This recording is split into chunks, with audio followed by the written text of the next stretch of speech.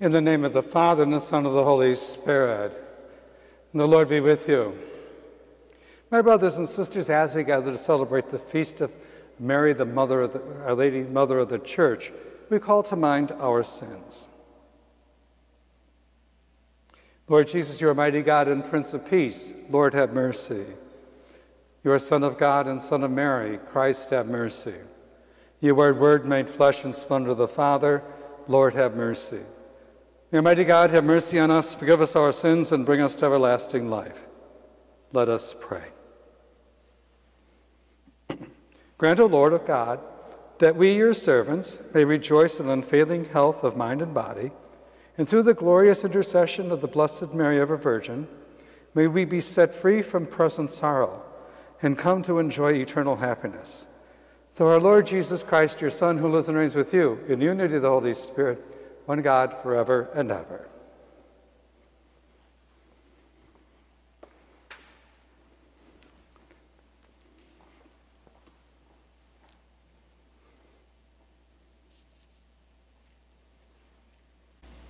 A reading from the second letter of St. Peter. Beloved, may grace and peace be yours in abundance, through knowledge of God and of Jesus our Lord. His divine power has bestowed on us everything that makes for life and devotion, through the knowledge of him who called us by his own glory and power. Through these, he has bestowed on us the precious and very great promises, so that through them you may come to share in the divine nature, after escaping from the corruption that is in the world because of evil desire. For this very reason, make every effort to supplement your faith with virtue, virtue with knowledge, knowledge with self-control, self-control with endurance, endurance with devotion, devotion with mutual affection with love. The word of the Lord. Thanks be to God. Responsorial Psalm. In you, my God, I place my trust. In you, my God, I place my trust.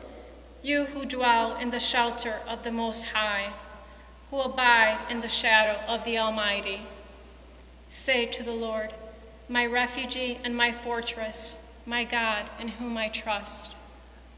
Because in you, my God, I place my trust. Because he clings to me, I will deliver him. I will set him on high, because he acknowledges my name. He shall call upon me, and I will answer him. I will be with him in distress. In you, my God, I place my trust. I will deliver him and glorify him. With length of days I will gratify him, and will show him my salvation. In you, my God, I place my trust.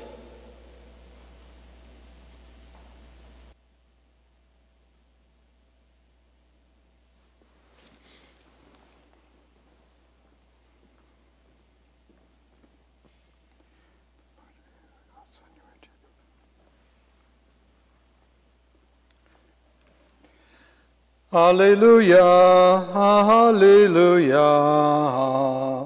alleluia, alleluia, alleluia, alleluia. Jesus Christ, you are the faithful witness, the firstborn of the dead, who have loved us and freed us from our sins by your blood. Alleluia, alleluia, alleluia. The Lord be with you. A reading from the Holy Gospel according to Mark. Jesus began to talk to the chief priests and scribes and the elders in parables. A man planted a vineyard, put a hedge around it, dug a new winepress, and built a tower. Then he leased it to tenant farmers and left on a journey. At the proper time, he sent a servant to the tenants to obtain from them the produce of the vineyard. But they seized him, beat him, and sent him away empty-handed. Again, he sent another servant, and that one they beat over the head and treated shamefully. He sent yet another, whom they killed. So too many others, some they beat, others they killed. He had one other to send, a beloved son. He sent him to them, that at last of all thinking, they will respect my son. But those tenants said to one another, this is the heir. Come, let us kill him, and the inheritance will be ours. So they seized him and killed him and threw him out of the vineyard. What then will the owner of the vineyard do? He will come, put the tenants to death, and give the vineyard to others. Have you not read this scripture passage? The stone that the builders rejected has become the cornerstone. By the Lord has this been done, and it is wonderful in our eyes. They were seeking to arrest him, but they feared the crowd, for they realized that he had addressed the parable to them. So they left him and went away. The Gospel of the Lord. Today we celebrate the feast of Mary, the Mother of the Church. And it's a relatively new celebration. Pope Francis instituted it 2 years ago because he wanted to make sure that we understood that Mary continues to have a special place in the hearts of the Church. She has many titles, and if you look at the churches in the Archdiocese of Chicago, there are many churches named after Mary. In fact, there is a Mary, the Mother of Church, in the diocese. I happen to be assigned to Queen of All Saints at one point, another title for Mary, the Mother of God. And of course, there's a reason why that Pope Francis gave the Church this new feast for Mary the Mother. Motherhood represents calmness, peace, love, serenity. Now, granted, there are some people who do not experience that. For the most part, though, that is the way mothers are seen. In fact, in the United States, we celebrate Mother's Day a few weeks ago, where we honored our mothers, both living and deceased. And one of the things, too, I think that Mary brings a certain peace and serenity to the Church. Sometimes in times of toil and trouble, we turn to Mary to bring us peace. In times of joy, we celebrate the fact that she is Mary, the Mother of God. In Greek, it's the Theotokos, and now we make her Mary, the Mother of the Church, which gives her another honor. And I think, too, that one of the things that Mary brings is a certain feminine side to the Church. When you have an institution that's mainly dominated by males, it's good to know that there's a gentleness that pervades within that community. And I think we need to remind ourselves of that in spite of the fact that sometimes we are seen by some people as the church militant, we have church that is mother. And let us remember that. And when there are times when we are praying, let us pray to Mary, the Mother of the Church, the Mother of God, Queen of all saints, Queen of angels, Queen of heaven, Queen of us all.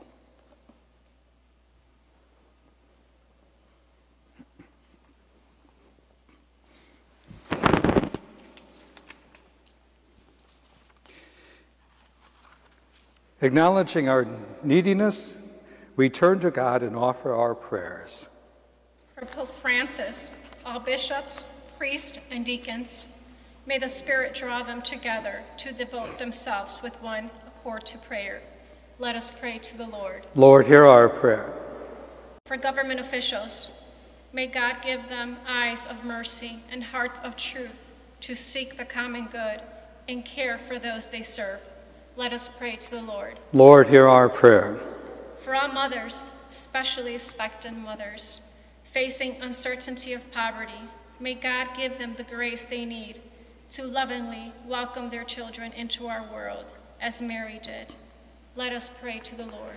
Lord, hear our prayer. For this community, gathered here in worship, may the intercession of the Blessed Virgin Mary help us grow in grace, fortitude, and fear of the Lord. Let us pray to the Lord. Lord, hear our prayer.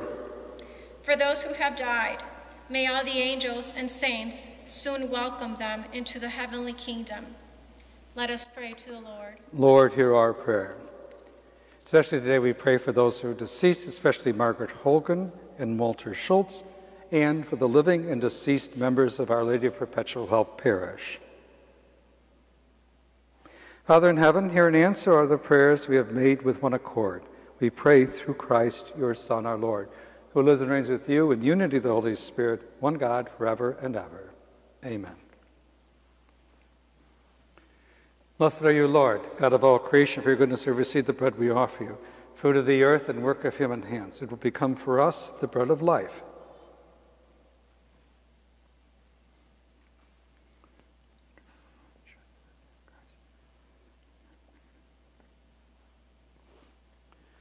Blessed are you, Lord, God of all creation. For your goodness we have received the wine we offer you, fruit of the vine and work of human hands. It will become our spiritual drink.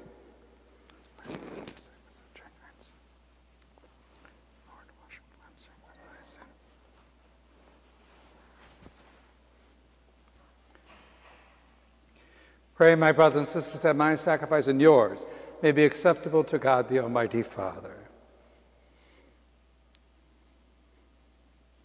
Receive, O Lord, we ask, the prayers of your people with the sacrificial offerings, that through the intercession of the Blessed Mary, the mother of your Son, no petition may go unanswered, no request may be made in vain, through Christ our Lord. The Lord be with you. Lift up your hearts. Let us give thanks to the Lord our God. It is truly right and just, our duty and our salvation, always and everywhere to give you thanks, Lord, Holy Father, Almighty and eternal God, and to praise, bless, and glorify your name on the feast of Mary, the Mother of the Church. For by the overshadowing of the Holy Spirit, she conceived your only begotten Son, without losing the glory of virginity, brought forth into the world the eternal light, Jesus Christ our Lord.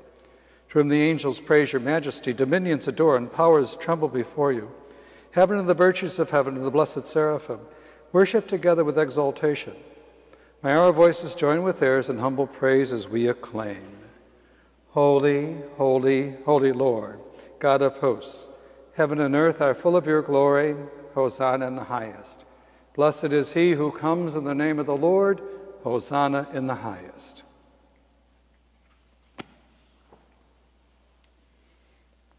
You're indeed holy, O Lord, the fount of all holiness.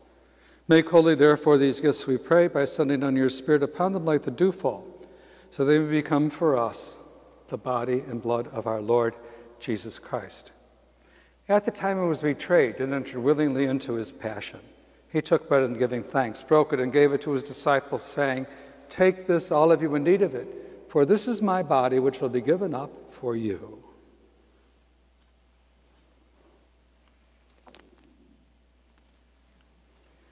In a similar way, when supper was ended, he took the chalice, and once more giving thanks, he gave it to his disciples, saying, "Take this, all of you, and drink from it.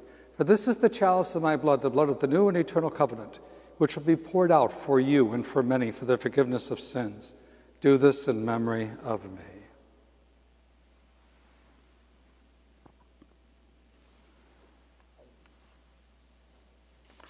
The mystery of faith. When we eat this bread and drink this cup, we proclaim your death, O Lord, until you come again. Therefore, as we celebrate the memorial of his death and resurrection, we offer you, Lord, the bread of life and the chalice of salvation. Giving thanks, you have held us worthy to be in your presence and minister to you. And we pray that partaking of the body and blood of Christ together to one by the Holy Spirit. Remember, Lord, your church spread throughout the world and bring her to the fullness of charity, together with Francis, our Pope, and Blaise, our Bishop, the clergy, the religious, and your entire people. Remember also our brothers and sisters who have fallen asleep in the hope of the resurrection, and all who have died in your mercy. Welcome to the light of your face. Have mercy on us all, that with the Blessed Virgin Mary, Mother of God, with blessed Joseph, her spouse, with the blessed apostles and all the saints who pleased you throughout the ages, we may merit to be co-heirs to eternal life. May praise and glorify you through your Son, Jesus Christ. Through him and with him and in him, O God, Almighty Father, in the unity of the Holy Spirit, all glory and honor is yours forever and ever. Amen. At the Savior's command, informed by divine teaching, we dare to say, Our Father, who art in heaven, hallowed be thy name. Thy kingdom come, thy will be done, on earth as it is in heaven. Give us this day our daily bread, and forgive us our trespasses, as we forgive those who trespass against us. And lead us not into temptation, but deliver us from evil. Deliver us, Lord, from every evil. Grace and peace in our days, that by thy mercy be always free from sin and safe from all distress. So we await the blessed hope and the coming of our Savior, Jesus Christ.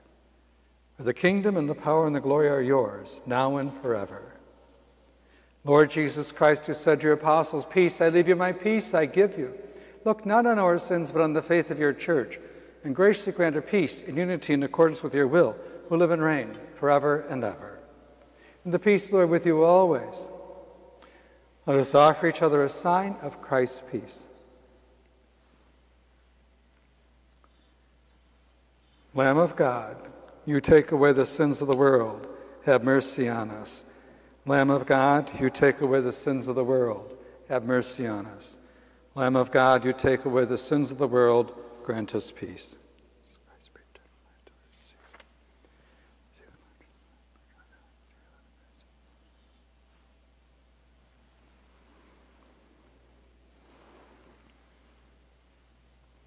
Behold the Lamb of God. Behold him who takes away the sins of the world. Blessed are those called to the supper of the Lamb. Lord, I am not worthy that you should enter under my roof, but only say the word, and my soul shall be healed.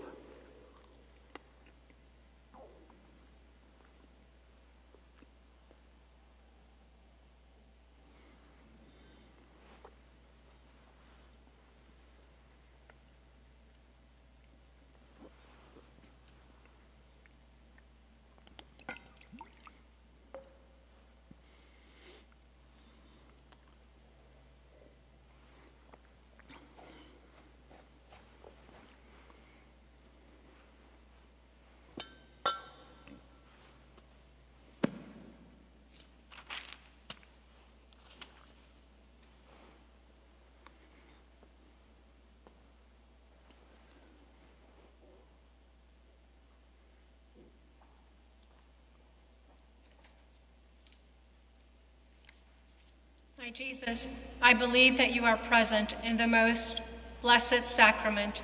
I love you above all things, and I desire to receive you into my soul. Since I cannot now receive you sacramentally, come at least spiritually into my heart. I embrace you as if you were already there, and unite myself wholly to you. Never permit me to be separated from you. Amen. Amen.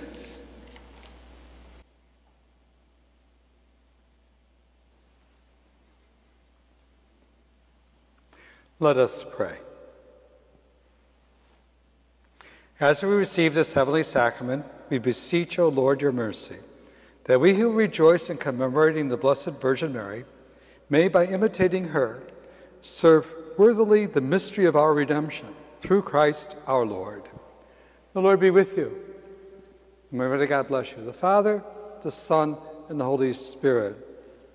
Mass is ended. Let us go in peace.